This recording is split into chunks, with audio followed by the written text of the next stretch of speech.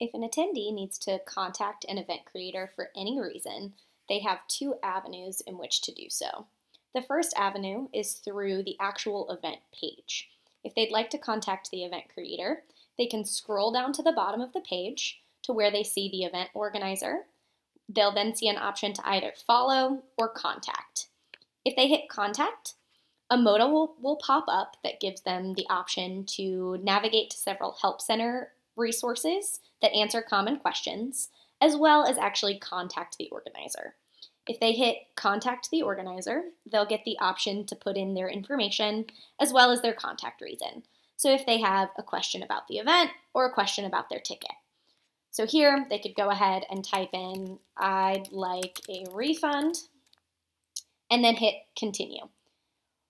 They're able to review their actual request and then hit submit request, which will then be sent to the event creator's email.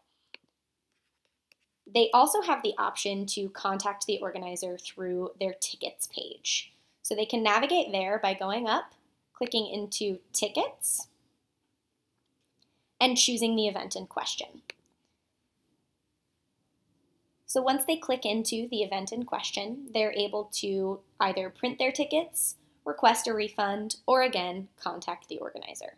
So if I hit request a refund, you'll see I'm able to put in my information, select my refund reason, a common one right now is COVID-19, and put in a message if necessary. I also have the same option to contact the organizer through this page.